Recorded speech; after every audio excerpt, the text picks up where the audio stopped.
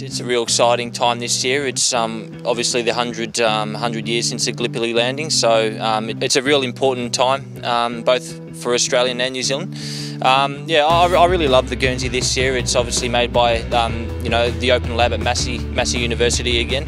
I loved how they've kept the St Kilda and the Maori sort of colours this year, and they've kept it really simple, as well as really representing the Anzac Day symbols as well. So we have the Anzac Day rising sun here, and we also have the poppies at the back as well. So and the poppy obviously represents the New Zealand symbol for the Anzac Day as well. So look, it's really it's obviously going to be a real privilege this year to be representing this Guernsey.